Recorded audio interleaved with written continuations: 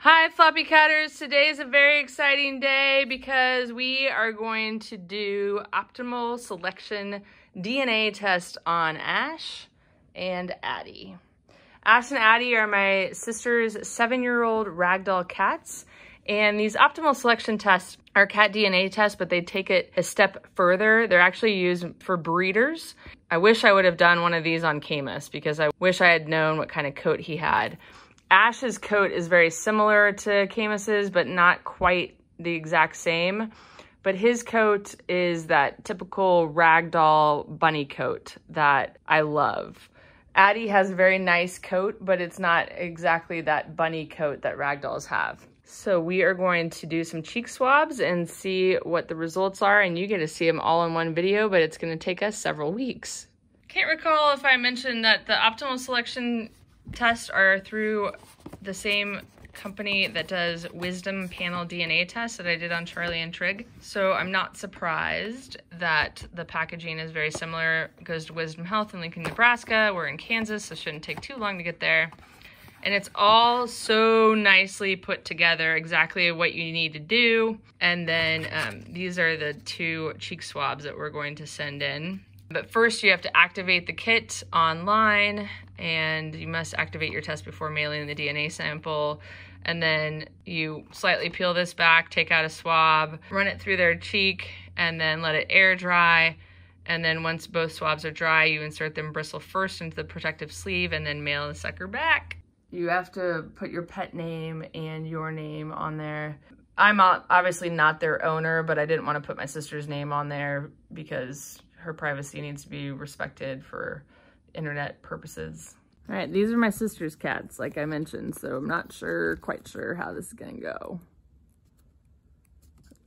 But you only need to open the sleeve just a tiny bit just to access these to pull them out.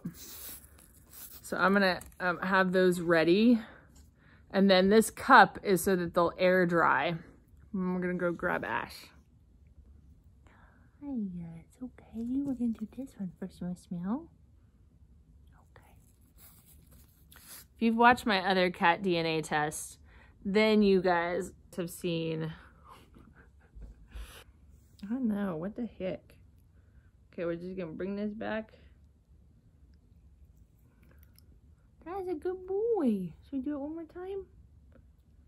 That's a good boy, Ashy. I don't know if you guys can tell. Okay, so I'm gonna say that one's done. It needs to be like 15-20 seconds. I think I'm only gonna be able to do it on one side with him. I know, it feels funny. You might need a break too. Ooh, we got K-breath. The vet that we used to go to, I watched them do one of these cheek swabs, and I'll try to show you on, oh gosh, sorry kiddo. You pull back right here, and then you can like stick the swab in a lot easier. Okay, all done. Good job, Ashy. That was good. Because sometimes he can turn into Chucky like Charlie. Okay, Addie's turn. Oh, she's got a big mat right there. Well, we're gonna have to get that. We're gonna have to get that. Addie is a little more used to things in her mouth because she has feline or a rare gastrointestinal disease. Oh, good job, Addie. That was fantastic. So, pretty used to people manipulating her and stuff. It's hard to, I would just move with her, but I'm trying to show you guys. So you pull back that cheek and slip it in there. Oh, rude. Ah, no, let's get it more though, because I need to make sure that we got your DNA on theirs. You also don't want to do this like near when they've eaten, and I know that they haven't eaten, so that's why I'm trying to get it done now. But it is nice to like, you know, take a break or whatever.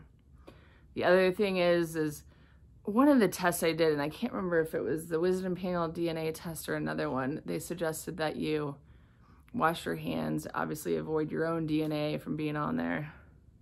Okay, I'm gonna try our other side. Okay, we got it. So we'll let those air dry. I guess it doesn't matter if they touch each other since they're the same DNA. I'm sorry. I know that was rude. We haven't seen each other for a while and I just start doing that now. I'm gonna get this. I'm sorry. Jeez Louise, that was so rude. Okay, baby, I'm sorry. Are you ready for your hungries now? Yeah, have your hungries. Yes, good girl. She's a very, very nice cat. Borderline annoying sometimes. But she's very sweet, sweet. Heart of a cat. Right? It's been about 10 minutes maybe. So we've got Addie's. Now, this number here matches with the number on the outside of the box. So then we know what sample there is. Okay, and I put them bristle first into the sleeve. So we're gonna do that. Bristle first. Bristle first. All right, and then it says tells you not to reseal it. Reseal the protective sleeve, and then you just take this off and seal her up. And they're ready to go. All right, we got the results back. As you guys can see, it went to my spam folder. So if you order a test from Wisdom Panel, make sure that you check your spam folder, because sometimes these emails can end up over there. You do get an email that says that they are in receipt. So that one actually went to my regular inbox. I don't know why the results went to my spam folder. And then you just click on View Results, and then it will take you to Wisdom Panel. If you're already logged in like I was, then it's going to show you all of your cats or your dog and cats. I added Ash and Addie on my account with Charlie and Trigg, even though Ash and Addie are my sister and brother-in-law's cats. I thought it was best for privacy reasons to add them to my account, and if later need be, we can transfer them over, but my sister didn't really care. I wanted to talk generally first about a few things that were found. Charlie and Ash have the same blood type. They are A blood type, but carry B. And then Trigg and Ash both have one notable at-risk health result, and it's the same thing. It's something that causes mild arthritis. And then lastly, Addie and Trigg are both AA blood types, which I found really interesting. So if we click on View Results, it's going to take you to this page, and you can go through the diversity, health traits, etc.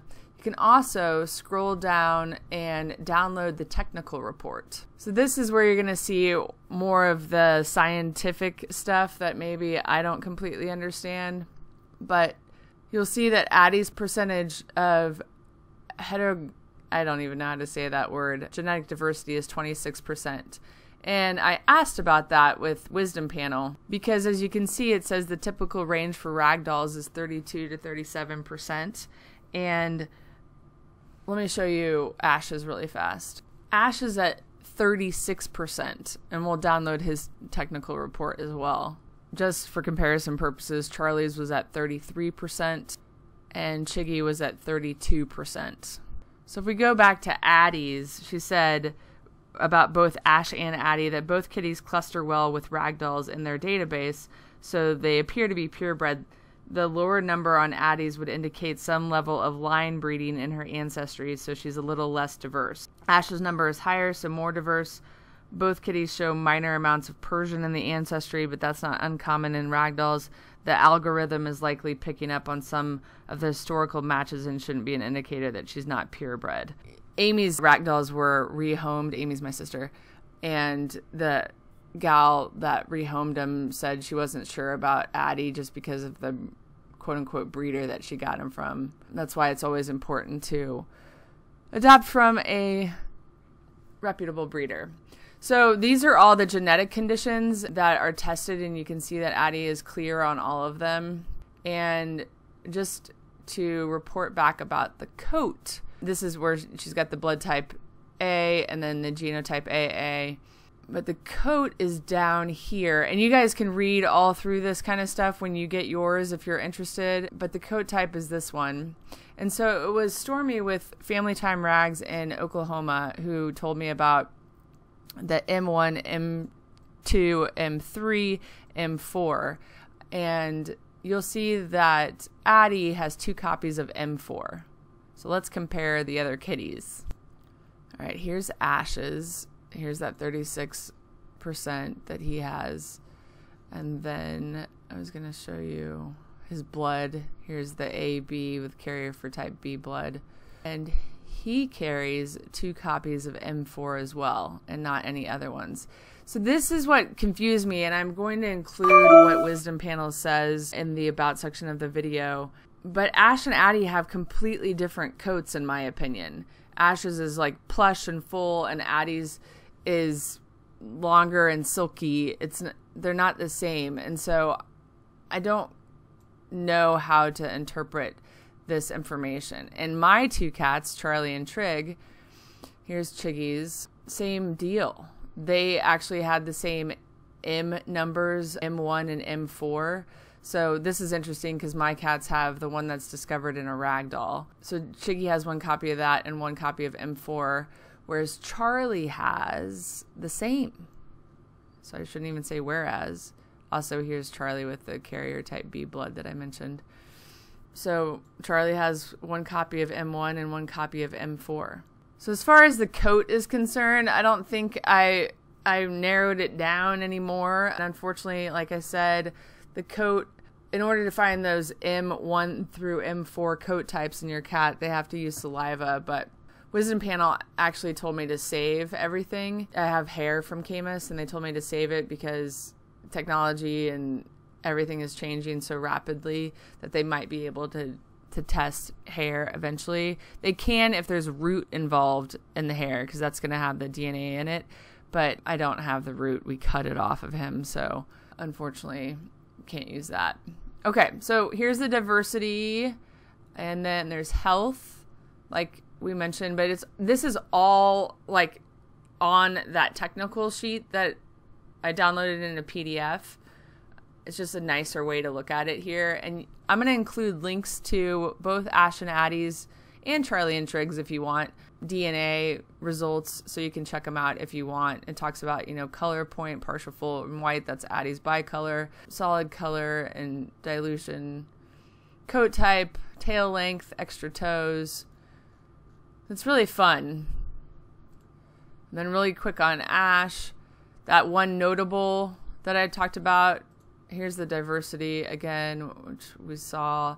And the one notable is this one that I will not be able to pronounce. But basically, they will experience mild joint inflammation and pain, arthritis, which I have seen in Chiggy. And as long as Ash is 5 years younger than Chiggy, but as long as I keep on top of the inflammation, I don't really see any arthritis in him. And as we're changing diets and reducing the inflammation in his system, it's helping as well.